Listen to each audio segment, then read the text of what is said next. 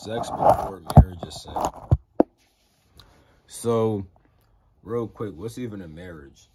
For the most simple terms, we'll just say a truly, fully committed relationship. Now, with that being said, I'm not even gonna lie to you, bro. Sex before marriage, bro, that shit is a sin. Because what's a sin?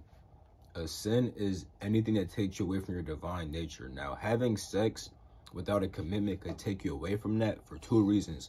All right, so let's say you're the man, right? And the girl likes you, but you don't really like her like that. You're gonna be hurting this girl's feelings. You're a dickhead. It's not good. Vice versa. Let's say the girl's the one who feel me doesn't like the guy. You feel me? And the guy likes the girl a lot, and there's no commitment and stuff like that. In worst cases, bro, the guy may end up beating that girl ass. You feel me? And it's like that's not right at all. You feel me? And that's gonna literally cause conflict and stuff like that. So it's like when you're not committed, right?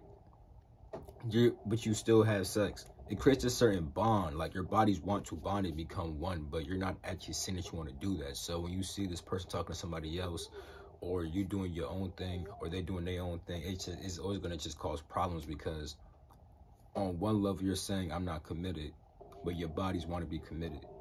So you fighting against that natural urge that your body has to unify with this person, you feel me? And it's gonna hurt anytime that they're not following the unification process, you feel me?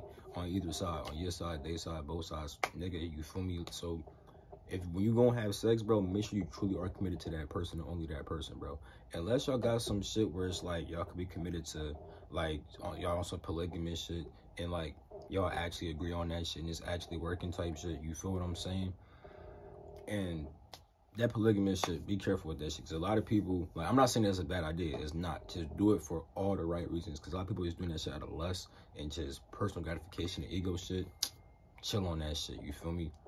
But yeah, bro, that's the answer. It is a sin, because when you build this bond without a true commitment, it could cause conflict when one or both parties are not acting in a way that helps unify. If they're sharing their attention with other people, it could cause problems, jealousy, all that bullshit, you feel me? In worst cases, you feel me, the girl could become really hurt and want to motherfucking end her life. The guy could want to end their life or hurt the girl. It's really bad, bro. Try to be committed before, you feel me, you have sex, for real.